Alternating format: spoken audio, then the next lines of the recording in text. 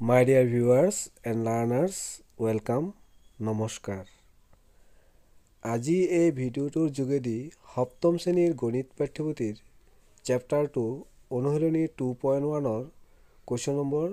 4 আৰু 5 সমাধান কৰি বুজাই দিয়া চেষ্টা কৰা হৈছে। Let us begin. My dear viewers and learners, welcome, নমস্কাৰ। আজি অনুশীলনী 2.1 4 নম্বৰ পৰা আমি গণিতসমূহ কৰিম আৰু বুজিবলৈ চেষ্টা কৰিম। ইয়াৰ আগতে তিনিটা ভিডিওত question নম্বৰ 1 আৰু question নম্বৰ 2 কৰিছিলো আমি। আজি আমি 4 নম্বৰ পৰা কৰিম। নম্বৰ 1 টো আছিল 4/5 ৰ 3/8 আৰু 5/9 ৰ 3/10 নিৰ্ণয় কৰি কোনটো সৰু উলিয়াব গৈছে। 4/5 ৰ 3/8 এটো কি দৰে কৰিব লাগিব 4/5 into 3/8 তাৰমানে আমি 4/5 আৰু 3/8 ৰ লব দুটাৰ পূৰণফল কি হ'ব 4 into 3 আৰু হৰ দুটাৰ পূৰণফল হ'ব 5 into 8 কটাকাটি কৰিব পাৰো 4 * 4 4 * 2 8 ঠিক কিমান হ'ল ওপৰতে 3 * 3 5 * 2 10 এটা হাইটো কৰিলো আমি 5/9 ৰ 3/10 তো 5/9 into 3/10 5 into 3 লব দুটাৰ পূৰণফল আৰু হৰ দুটাৰ পূৰণফল 9 into 10 3 * 3 = 9 5 * 5 5 * 2 10 কটাকাটি কৰি দিলে 1 * 1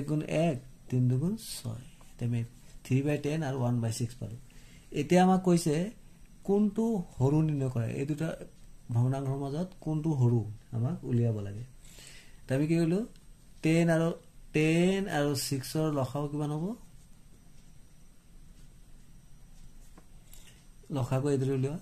10 6 5 * 2 10 3 * 2 6 3 5 * 15 15 * 2 30 লসাগু কিমান পালে আমি 30 তুমি লিখিম 3/10 = 3/10 ইয়াত হৰটো কিমান আছে 10 লসাগু আমি 30 পাইছিলো 10 ৰ লগত কিমান পূৰণ কৰিলে 30 হ'ব 3 হৰৰ লগত আমি 3 পূৰণ কৰিলে লবৰ লগত আমি 3 পূৰণ কৰিব লাগিব 3 * 2 = 9 3 * 2 = 30 30 এতিয়া 1/6 1/6 =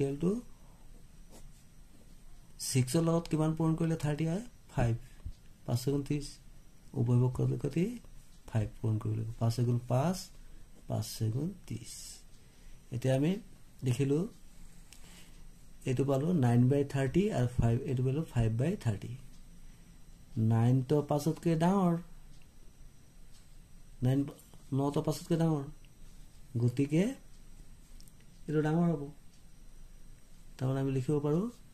9/30 greater than 5/30 অৰ্থাৎ আমি লিখিব পাৰো এটো ডাঙৰ পালো আমি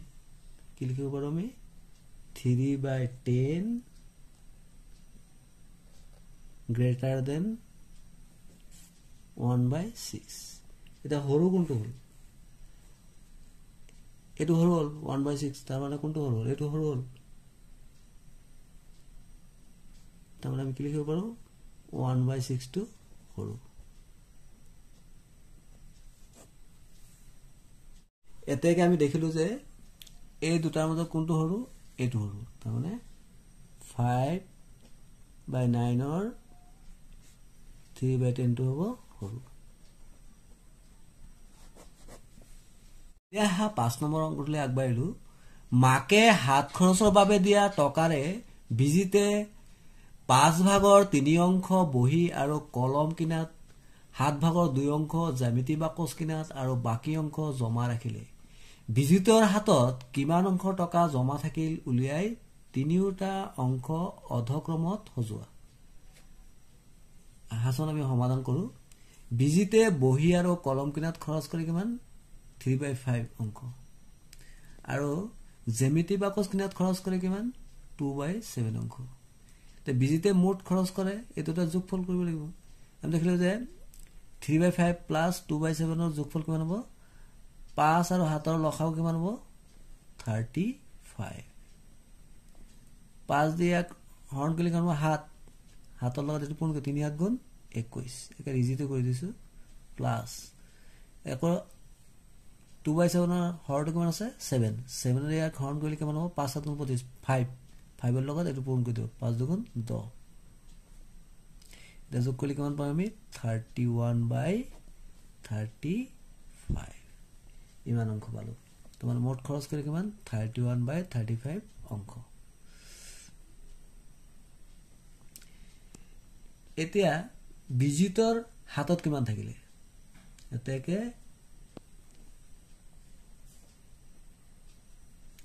বিজিতৰ হাতত জমা থাকে ইয়াত লিখিছে কিনাৰ পিছত কিমান বাকি কিমান অংক জমা ৰাখিলে তো জমাটা আমি কিদৰে উলিয়াম আমি কি কৰি মোট অংকটো আমি ধৰি লৈছো 1 1 ৰ পৰা আমি খৰচটো কি কৰিম বিয়োগ কৰি দিম তেতিয়ালে আমি জমাটো পাই যাম 31/35 35 লখাবতিয়াতো হৰটো 1 আছে 1 তো 35 1 যা 35 পূৰণ হৈ গল 25 লগত 25 ৰ হৰণ কৰিলে 1 1 ৰ লগত 31 পূৰণ কৰিলে 31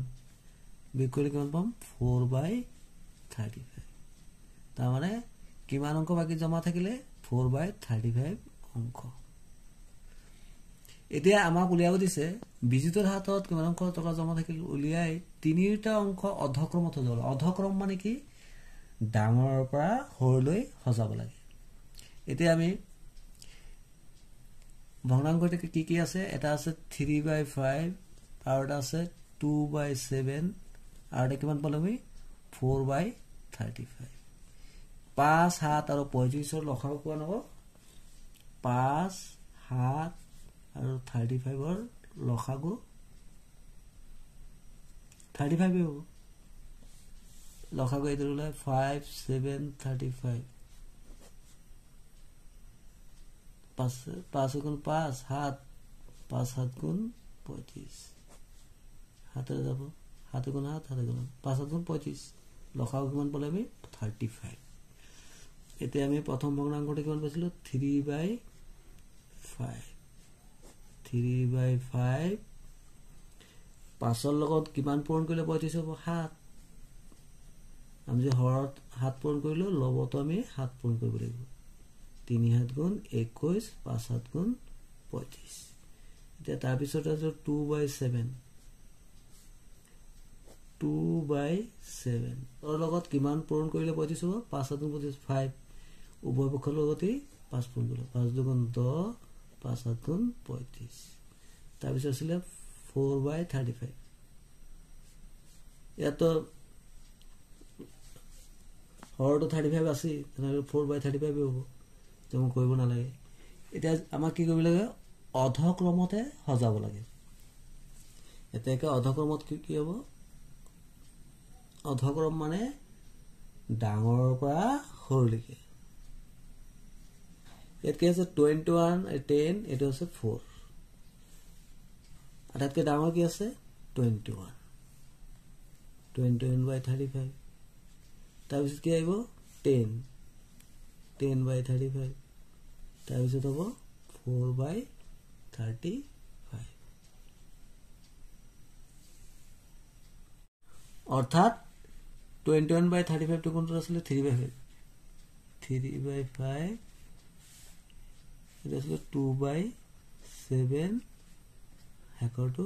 4/35 অধক্ৰমত Thanks for watching. আজি আমি কোশ্চেন নম্বৰ 5 লৈকে আলোচনা কৰিলো ইয়াৰ পৰৱৰ্তী ভিডিওস কোশ্চেন নম্বৰ 6 ৰ পৰা গণিতমূলক বুজাবলৈ চেষ্টা কৰিব Thank you so much.